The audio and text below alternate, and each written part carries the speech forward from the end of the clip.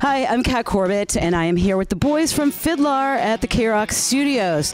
Brandon, Zach, Elvis, Max, hello. Welcome. Hello. Hey. Hello. Hi, Kat. We were really excited. You have a lot of fans here at KROQ when alcohol got added into regular rotation. For many reasons. There are a lot of fans, like these little hanger-outers that came here to say hi. But it's also a weird time in music for rock.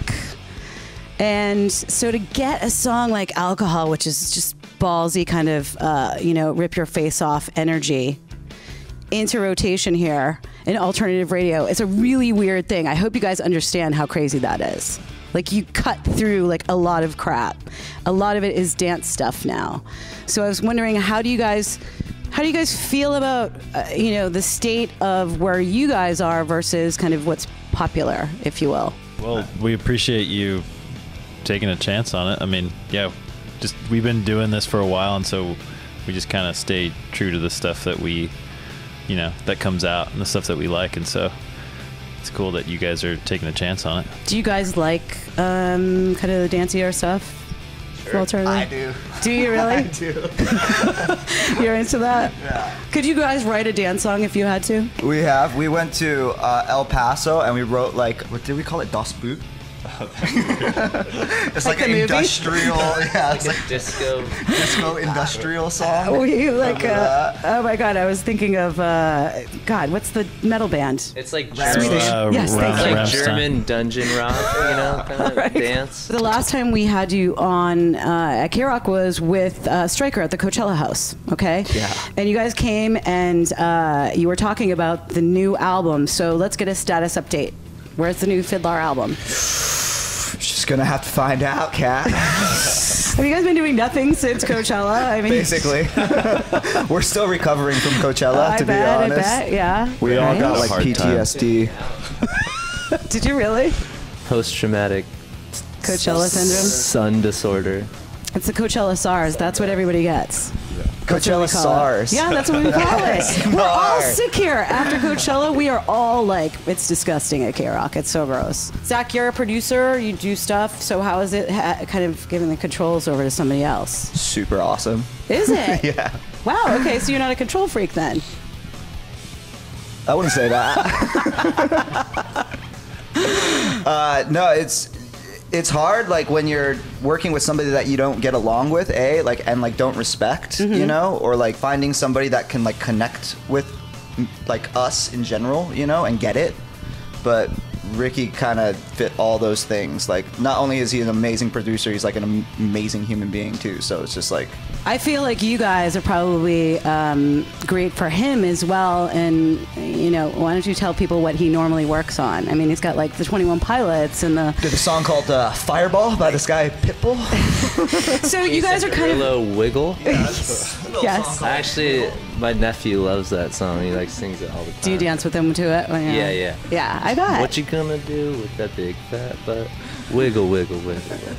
Yeah, it's good. You know what I found after years of interviewing bands, and it always struck me as funny, and even like especially the like super indie bands, if you will, there was always just in talking, there was always this thing of the members growing up on metal. And being like their thing, even you're just like, what? Yeah. What? You grew up on Queensryche, and now you're writing these songs. Yeah. Is that like, what did you guys grow up listening to? Blink-182 to then getting like our dad's record collection, and then Germs, Adolescence, Black Flag. Let's talk about your dad. Yeah, he played in TSOL. Psycho. He's an absolute psycho. Lives down the street. Does he try to give you pointers? All the time. Yeah. No, he's always been supportive of music stuff, because he grew up doing it, and because he played in TSOL, it was like we kind of discovered all those bands, and then realized that both of our parents that's what they grew up, that's all the records that they bought when they were like teenagers, were all the old school punk stuff. So do you think he was happy or bummed out you guys were choosing the life of music? He was stoked. Yeah. Oh, wow, yeah. great. No, totally.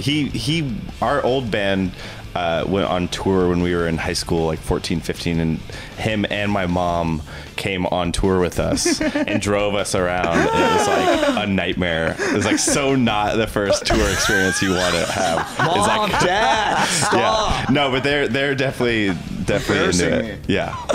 Oh my God, that's amazing. I love that. And so you have the Blink-182s and your dad's music, obviously, and all that stuff. What about you guys, Brandon, Zach? What were we looking at in your bedrooms? Come on. I mean, definitely Blink was big for me. I'm from San Diego, so like huge. That's obviously a big one.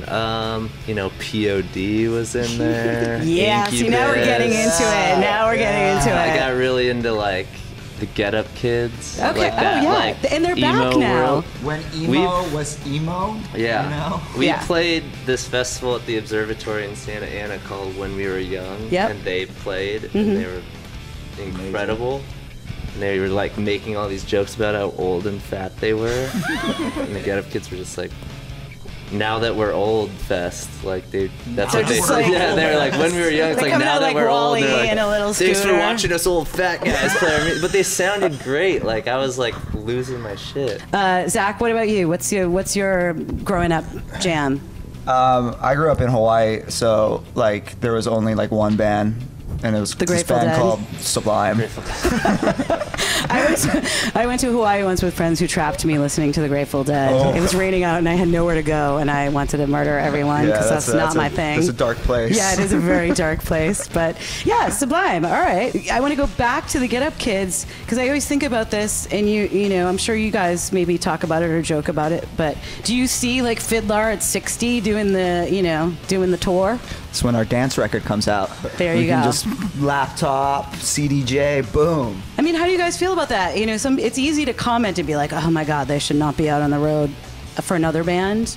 But now that you're in it, I think it's like if you're still, I don't know. Yeah, it's hard because like I feel like with a lot of the bands that still play now, they're just kind of playing their legacy stuff, you know. And I feel like it would be cool if we were still like kind of progressing and doing different things, you know. But you never know. I mean, who knows what's going to happen at that point? There's also a thing I think with bands where it's like people who didn't get the opportunity to see them live. Like we saw the Stooges play with pretty much the exact same lineup that that they started with, and for me, it's like it might be a little bit like pandering or whatever, but it's like that was amazing to see that. So I don't know. I'm into that. Yeah, I felt the Replacements the same way. I was like, I didn't get to see them when they were a band, and I flew out. I flew to Riot Fest. I was and I didn't care about anything else. I was like, God, always get out of my way. Yeah. I'm going to see so them. I think it's cool to have people still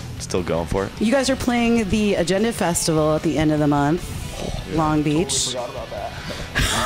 Yeah. Is Brock Hampton still playing? That's the thing. I heard that Brock canceled. I haven't heard about that show specifically So we're either. headlining Agenda Fest. Yes, you are. Agenda Fest is a pop-up music festival, I guess pop-up shops, So I think that's a good opportunity to kind of get to see music, and I think there's stand-up comedians too, so who knows. All right, well, I'm gonna, we're gonna wrap this up.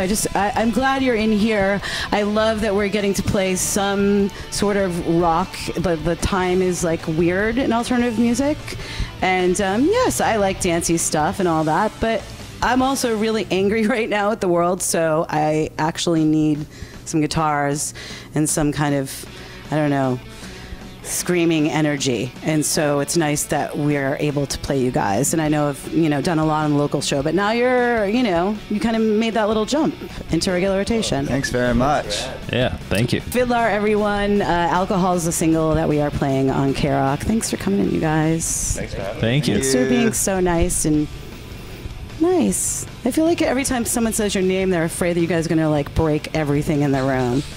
We get that reputation a lot. It's like, I'm like, We are very nice people. We're good old boys. and scene.